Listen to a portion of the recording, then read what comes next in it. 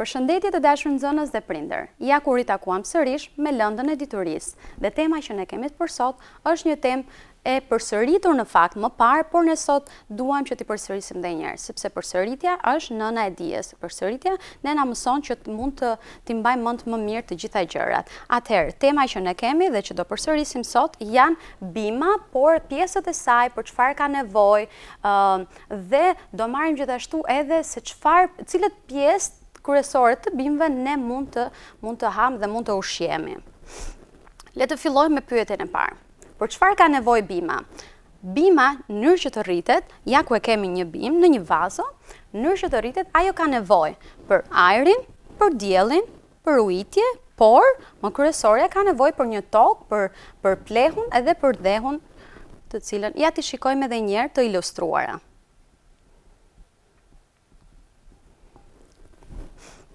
Po cilët janë pjesët kryesore të një bime? Atëherë, pjesët kryesore të një bime, ne në klasë të parë do mësojmë vetëm pjesët kryesore, më pas ne do t'i zhvillojmë më tepër për të parë edhe të gjitha pjesët e një bime. Ne sot do të merrim vetëm me pjesët kryesore. Atëherë, ne në fakt do ta fillojmë nga rrënja, më pas janë gjethet, më pas kërcelli dhe lulja.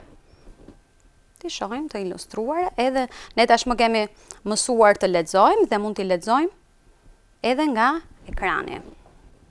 Atëherë, rrënjët, gjethja, kërcelli dhe lulja. Ne do t'i shikojmë pak më me imëtsi në vazhdim. Atëherë, vetëm për pjesën e luljes, ne kemi në fakt edhe bimë të tjera të cilat ne mund të ushqemi. Jo lule që janë thjesht për zbukurim, për të na zbukuruar balkonet tona apo oborret e shtëpisë tonë, por ne kemi edhe bimë të cilat ne ushqemi. Ja ku është edhe pjesët kryesore të një bime, të cilët ne ushqemi.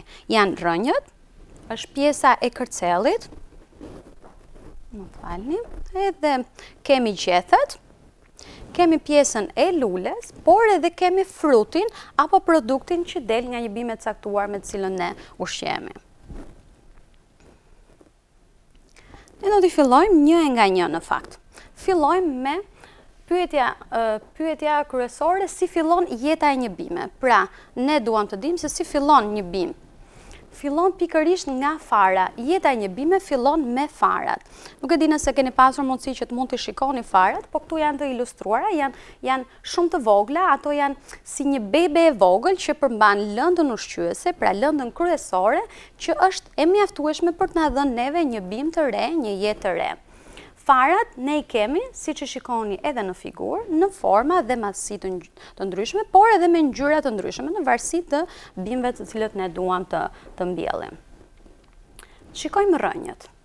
Ashtu siç e kemi përsëritur edhe më parë, rrënjët janë si fije të vogla, por të lidhura me njëra tjetrën dhe ngjasojnë si një tufë fije shumë të holla. Ato përmbajnë, që është më kryesore, ato përmbajnë lëndën ushqyese, të cilën kalojnë nga pjesa e tokës, ku janë rrënjët, tek pjesët e tjera të bimëve. Kërcelli. Pra, pjesa kryesore një bime, kemi edhe kërcellin. Kërcelli, në momentin që ai merr lëndën ushqyese nga rrënjët, ai tashmë ka detyrën dhe funksionin kryesor që këtë lëndë ushqyese ai ta përçojë tek gjethet edhe tek lulet apo frutin që ne do të marrim në fund. Gjethet. Unë kam paraqitur në fakt gjethet në forma të ndryshme, në ngjyra të ndryshme dhe në fakt edhe në stinë të ndryshme, që gjethet marrin edhe ngjyra të ndryshme në stinë të ndryshme, dhe gjetja, tashmë çfarë bën gjetja? Në momentin që e merr nga rrënjët lëndën ushqyese, kalon te kërcelli, tashmë jemi tek pjesa e gjethes. Gjetja përdor ujin, që ne, pra si tham, bima kishte nevojë për ujitje në mënyrë që të rriteshe. Përdor ujin, ajrin, por edhe energjinë që merr nga dielli për të bërë ushqim për bimën, për të prodhuar ushqim. Okay. Një pjesë tjetër kryesore e një bime është edhe lulja. Lulet janë pikërisht ndoshta ajo pjesa më e bukur e një bime, sidomos nëse janë lule të cilat janë lule për të zbukuruar. dhe ne kemi lule të ndryshme në forma të ndryshme. Ne mund të kemi disa lule të preferuara, si për shembull dikush mund të ketë lulen e trëndafilit, lulen e tulipanit. Pra lulja ka formë, masi dhe ngjyra nga më të ndryshme, por janë bimë të caktuara të cilat ne ushqejmë me to dhe lulja prodhon pikërisht atë farën që duhet për të ngrënë si pjesë e kryesore e një bime.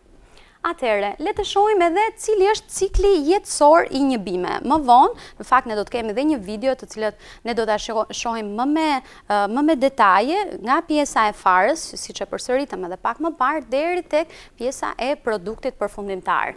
Le të shikojmë, ne këtu kemi marrë në fakt një domate dhe ne do fillojmë me pjesën e farës. Ja, i shikoni këto të vogla tek domatja janë pikërisht këto të cilat ne i marrim dhe i mbjellim në, si tham, për çfarë ka nevojë, për ple dhe për tokë. Më pas, në momentin që kalojnë disa ditë, ne shohim një bimë të vockël që ka nxjerrë disa gjethe të vogla dhe një kërcell. Më pas, ne kemi një bimë që është më e rritur, më e maturuar. Më pas, nga pjesa e kërcellit dhe gjethet, ne na dalin në fakt lulja e cila përmban atë produktin që ne na duhet përfundimtar. Më pas ne kemi frutin dhe produktin përfundimtar. Kjo ishte për pjesët kryesore të një bime në fakt që rritet mbi tokë. Ne ta shikojmë nën tokë. Cila është ajo bimë që rritet nën tokë dhe është e ngrënshme? Në fakt ne kemi pataten. Atëherë, shikojmë pjesën e patates, tu ka dalë një filiz i ri, ne i quajmë filiz, një filiz i ri, më pas është pjesa, pra ja ku është pjesa e farës, ne shohim ashtu siç pam edhe me pjesët kryesore të një domate të cilët dolën gjethe të vogla, më pas janë të maturuara, por shikoni çfarë ka ndodhur poshtë, sepse ne zhvillimin ku duhet ta shohim? Duhet ta shohim mbi tokë apo nën tokë? Tham që për pataten ne duhet shohim zhvillimin nën tokë. Atëherë ja ku kemi disa patate të vogla, ku kemi bimën e rritur, dhe më pas krijohen dhe disa lule, po ta shikoni me kujdes, dhe ja ku kemi patatet të cilat është edhe produkti ynë përfundimtar.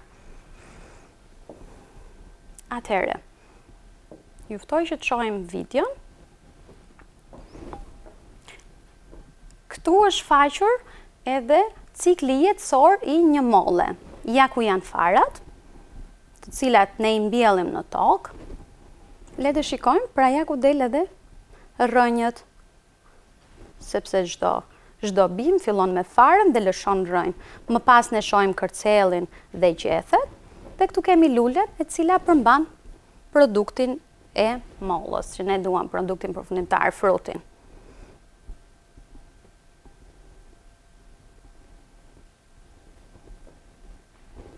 Tashmë shikoni me kujdes, nga lulja ne marrim pikërisht frutin e mollës.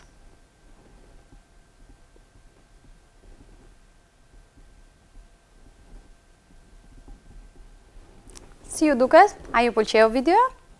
Pra, pasi pam ciklin jetësor të një bime, ne tashmë jemi në pyetjen tonë të fundit se çfarë mund të ham, cilët pjesë kryesore të bimëve ne mund të ham. Atëherë, ne kemi të paraqitura me anë të figurës, se ne mund të nxjerrim edhe konkluzionin që ne mund të ham të gjitha pjesët e një bimbe, por në varësi të një bime të caktuar. Atëherë le të shikojmë. Ne ham pjesët e farës. Le të shikojmë cilat janë bishtajat, fasulet, qiqërat, bizelet, por edhe misrin. Gjithashtu ne ham rrënjët e një bime, cilët janë ato rrepat, pataten e ëmbël, karrotat, panxharin, si dhe pataten. Gjithashtu, ne mund të ham një pjesë tjetër që mund të ham nga bima, janë edhe pikërisht kërcelli. Janë të gjitha erëzat e ndryshme, të cilat ne mund të ham kërcellin, janë qepët e njoma, por edhe argjinaren, në fakt është një bime e re që ka dalë në Shqipëri, që është në fakt shumë e preferuar kohët e fundit. Gjithashtu, ne mund të ham gjethet, si lule lakra, lakër e kuqe, salata jeshile, spinaqi, por erëza të ndryshme si dhe borziloku. Lulet, po, ne mund të ham edhe lulet, dhe nga ato më